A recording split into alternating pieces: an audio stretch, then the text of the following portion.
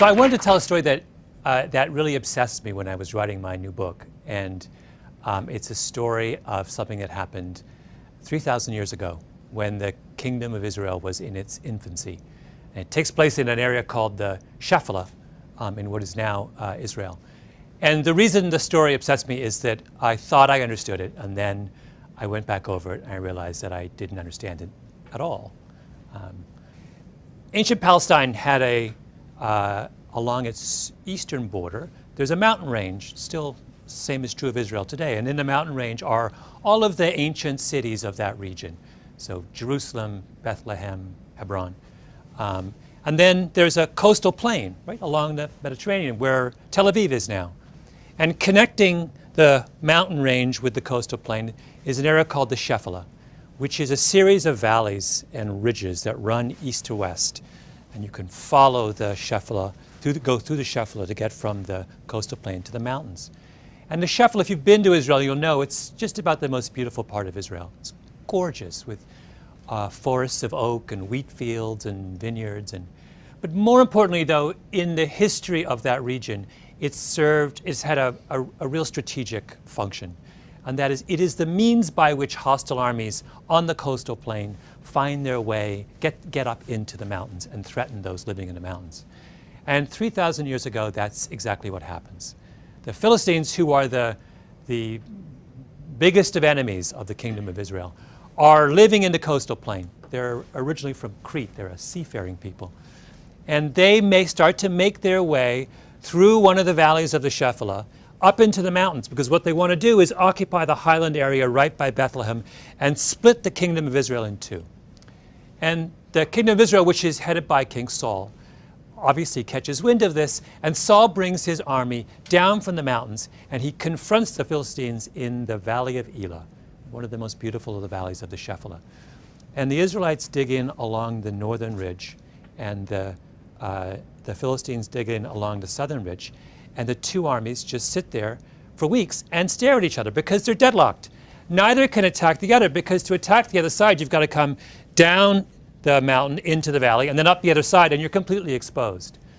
So finally, to break the deadlock, the Philistines send their mightiest warrior down into the valley floor, and he calls out and he says to the Israelites, "Send your mightiest warrior down and we'll have this out, just the two of us." This was a tradition in ancient warfare called single combat.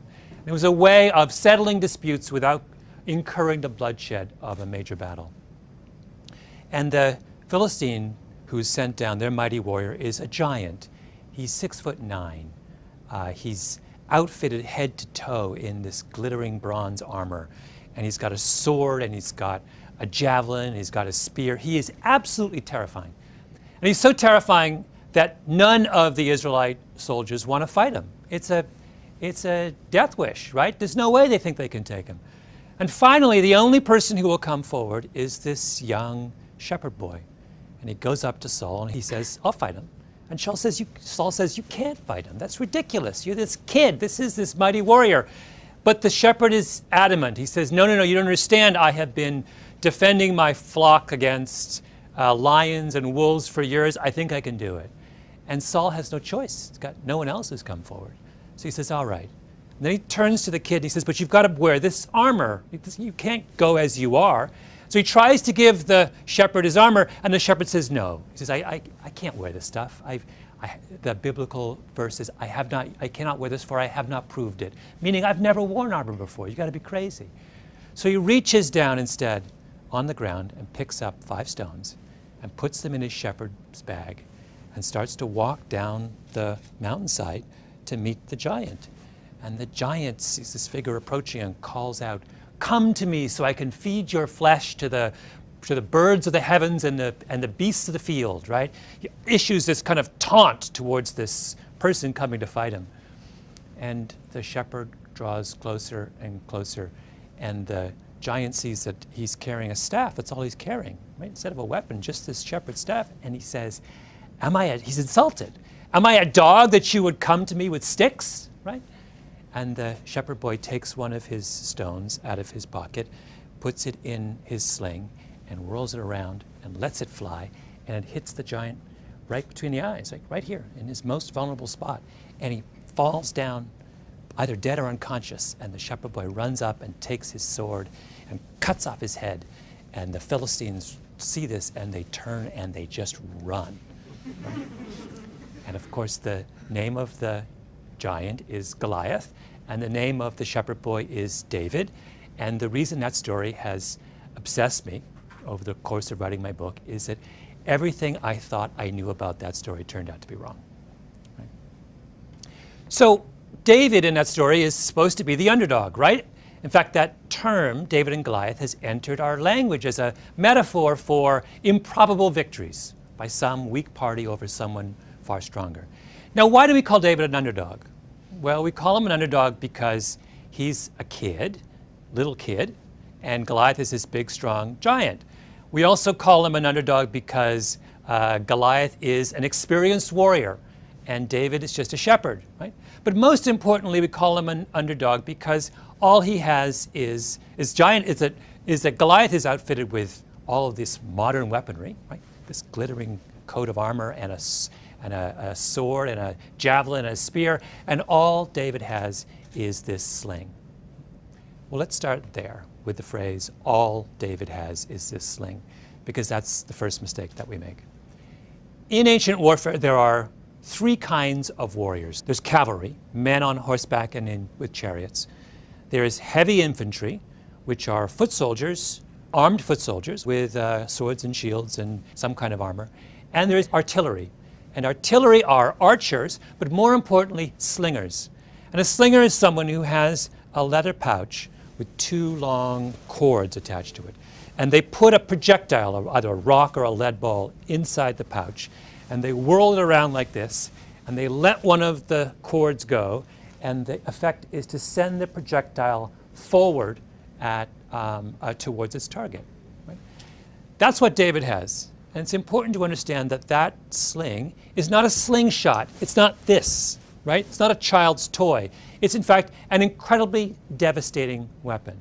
When David whirls it around like this, he's turning the sling around probably at 6 or 7 revolutions per second. And that means that when the rock is released, it's going forward really fast, probably 35 meters per second. That's substantially faster than baseball thrown by even the finest of baseball pitchers. More than that, the stones in the Valley of Elah were not normal rocks. They were barium sulfate, which are rocks twice the density of normal stones. If you do the calculations on the stopping power of the rock fired from David's sling, it's roughly equal to the stopping power of a 45 millimeter handgun, right? This is an incredibly devastating weapon. Accuracy, we know from historical records that slingers experienced slingers could hit and maim or even kill a target at distances of up to 200 yards. From medieval tapestries, we know that slingers were capable of hitting birds in flight. They're incredibly accurate, right? When David lines up, and he's not 200 yards away from Goliath, he's quite close to Goliath. When he lines up and fires that thing at Goliath, he has every intention and every expectation of being able to hit Goliath at his most vulnerable spot between his eyes. If you go back over the history of ancient warfare, you will find time and time again that slingers were the decisive factor against infantry in one kind of battle, against heavy infantry in one kind of battle or another. So what's Goliath? He's heavy infantry. And his expectation when he challenges the Israelites to a duel is that he's going to be fighting another heavy infantryman, right? When he says, "Come to me that I might feed your flesh to the birds of the heavens and the beasts of the field," the key phrase is "come to me." Come up to me, because we're going to fight hand to hand like this.